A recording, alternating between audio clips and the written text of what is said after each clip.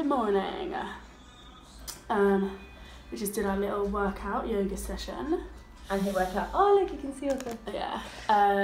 Yeah. So it's now like 10. No, it's not 10:30. It's 11:20, and we're gonna have some breakfast. I know it sounds really late, but we have been out for the past like 3 hours. Yeah. Like doing a lot of stuff. Yeah. And we had a really busy day yesterday, which was great. But yeah, we're gonna make breakfast and then plan our day. I think we're gonna go to a conscious loft session at 4:30. And what was it about? It's like sustainable, sustainability and future eco-consumerism. Yeah, we'll go and do some like sightseeing today, so it should be cool. We'll keep you in the loop. Keep you in the loopy whoop. Ta-da! We've got a light toasted rye bread with avocado and tomato with a sprinkle of chilli and salt, bananas for the after, ugly egg. The ugly egg goes on the side plate because my picture is not allowed an ugly egg. But I will eat this egg, so I'm okay. Hey guys. Hey guys. We are all ready for the day. We've got our packed lunch here and we are off to the Jewish Museum. So excited about this. So excited, so good. Katie's been before. I've been before. Daniel, what's his name? The architect is called Daniel Liebschner, something like that. Something German. But yeah, he's like super incredible and the architecture of the whole building is insane. I'm feeling super London Fashion Week. Check out my pink warmers, eh? I say London Fashion Week, Berlin Fashion Week, sorry. You keep saying London to everyone, you're like, yeah, so we're here for London Fashion Week. Berlin Fashion Week. Cool, so we'll check in with you guys later. Bye. We just needed to record this moment so the sun is out for the first time in the whole time we've been. So we're like starting worshipping and it's bloody good. So glorious. Oh. I miss you, son. It is good. Praise the Lord. Thank you, Jesus, for thy son. We had a lovely walk here. It was about a 40-minute walk, wasn't it? But it was lovely. We just had a bit of a coffee and a bit of a snack, and we're going to now check it out. I'm so excited for this. So pumped. And after then we're going to Conscious Loft, which is all very exciting. So we will talk to you then. Bye. Is there something black in the middle of my nose? Oh, is that meant to happen? Look, Jane. I feel like there's something going to fall down on my face.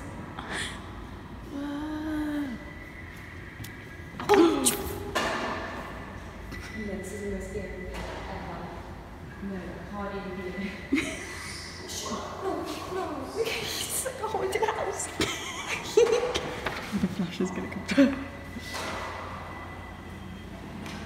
Katie, what is this meant to resemble? Like, it is the eeriness. Yeah, that's what they said, like the emptiness sort of like after the explosions and destruction. And yeah. This is.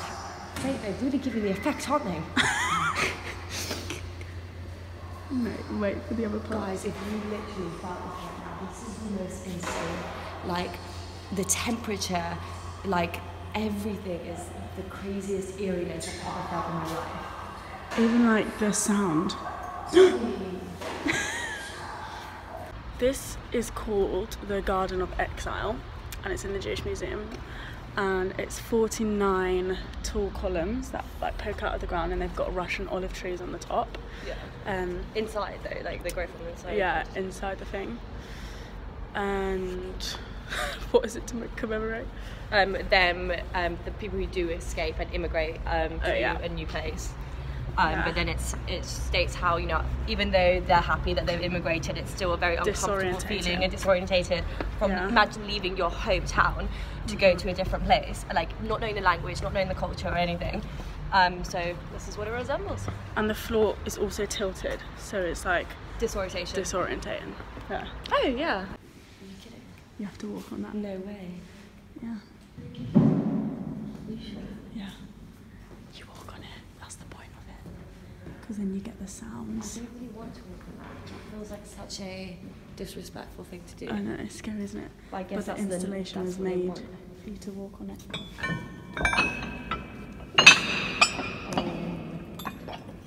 Are you sure? Yeah. You can go all the way if you want. So guys, these faces represent innocent lives that were lost. And I literally feel sick in my stomach having to step on this. Do you think the little ones represent like young children? The smallest ones. I don't know if we're meant to be doing this.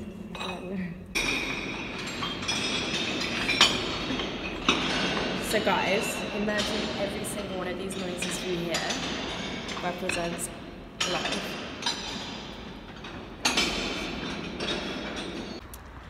So guys, we finished at the Jewish Museum. What did you think of it, G? I think it was really good, like honestly really good. Unfortunately, 2 floors were under renovation, so they cut off 2 floors, which is a bit sad, but we're actually tight for time anyway, so it kind of works well. What was your favourite bit? So the bit that you guys obviously just saw in the video previously with 10,000 steel faces. It was probably the most disturbing bit, but I mean, it's good to realise like what's happened, what people have gone through, and just makes you reevaluate your life. Snippet of it, yeah. Yeah, it's crazy. Hashtag we are blessed. Hashtag we are blessed. Blessed. Happy door. Thank you. Hello.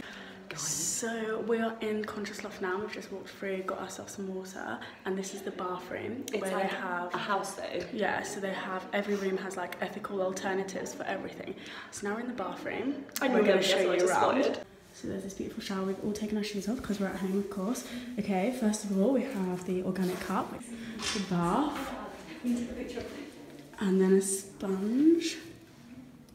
That's quite cool. And guess what's over here, you guys?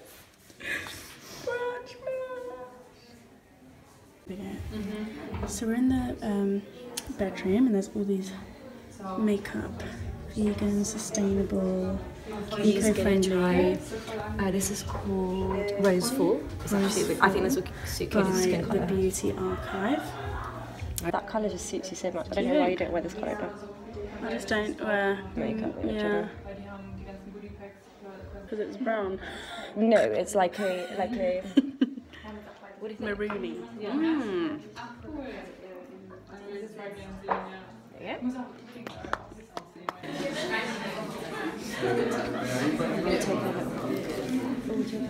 Panel soon. Guys, this is awesome. Like fashion, clothing, items, clothing,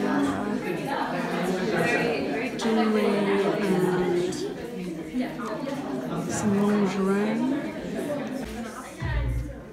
So this company is called NYX. So this is both, but like it honestly feels so luxurious.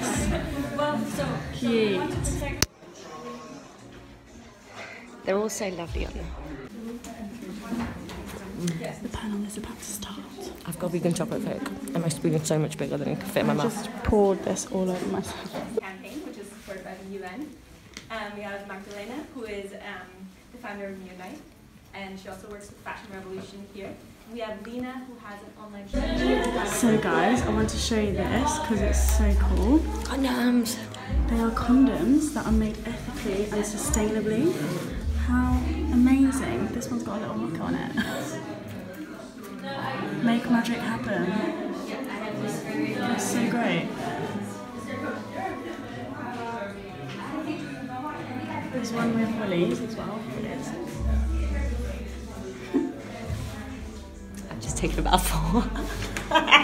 They're just like such good, like funny presents as well. Katie, it's a rocket! I know, I just, how crazy is that? I saw that, I was like, oh my gosh, this one's got a rocket. Hey, so this is Antonio, and she is the founder of Conscious Loft. So we are super... No, come there, it's better.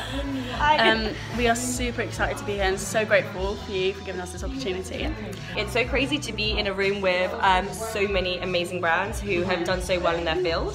And you know, we're so excited for the future, but thank you honestly so much for having us. And we just wanted to ask you, what is your favorite part about running Conscious Loft and the umbrella brand, which is Mockney. Mockney. Okay, my favorite part is like and the idea was to connect everyone, like diverse people, like customers and experts and press and bloggers and everyone who's like doing their part. Yeah, like not only experts but also people who have no idea about sustainability and ask questions. And so it's kind of Conscious Love is kind of the real life what Magni is about. So Magni is like on a magazine, and so you can discover brands, you can learn,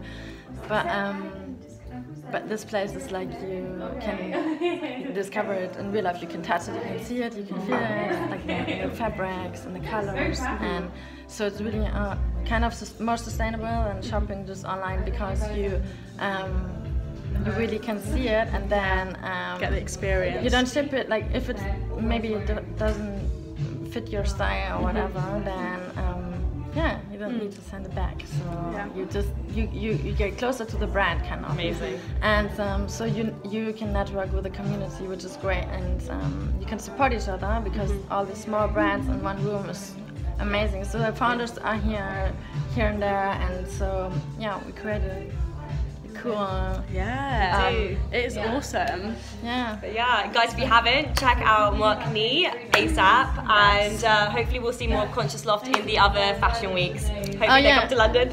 And so it's not it's not only in Berlin. So I really would love to go to different cities. Yeah. Stay tuned. Make sure you go. Bye guys, thank you again. Thank you. This is the end. Goodbye, Conscious Loft. Hello, real world. Take 2, we already left the building. Yeah, we already left, and then I was like, damn, we didn't end it. We are freebie queens. We are freebie queens. So we are back at the apartment now. It was such a good night. We are on a complete high right now. So we had no idea that we actually got invited by the founder and creative director of Mochi. Mochne.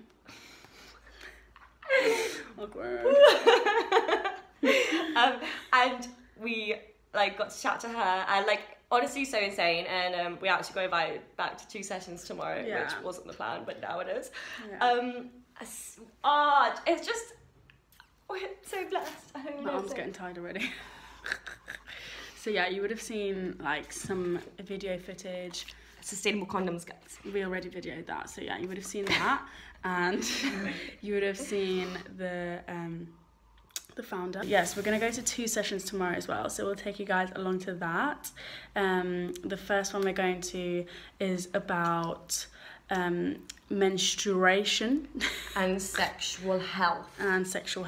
But in an ethical way. Yeah, ethical, sustainable matter. And then the one after is to do with politics, like how to drive change in your government and things like that. So that should be really good for us, super inspiring. Yeah, because I mean, we could just go to government and be like, hey, everyone should use plastic waste is a big thing. Just like France. So France banned single-use plastic. France banned plastic a few months ago. Well, being plastic, cutlery and plastic. So I mean, why don't we, as UK, we should definitely do it and ban plastic toothbrushes, forcing people just to use brush. Yeah. So there we go. These brushes taste so yeah, weird. So we'll take you with us tomorrow. But for now, good night. So we just have some lentil soup, and we're in this little coffee shop. It's now 7 p.m. and we have 6 hours. No, 12. 12 hours until our flight. So this place closes at 10 or 11, and then we're gonna basically make our way to the airport and try and find a corner that we can nap in or something. And get drunk. She's joking, we're not getting drunk. Although that would be a good idea, because then we could sleep easily. No. But I'm trying to consecrate myself. No, we're good.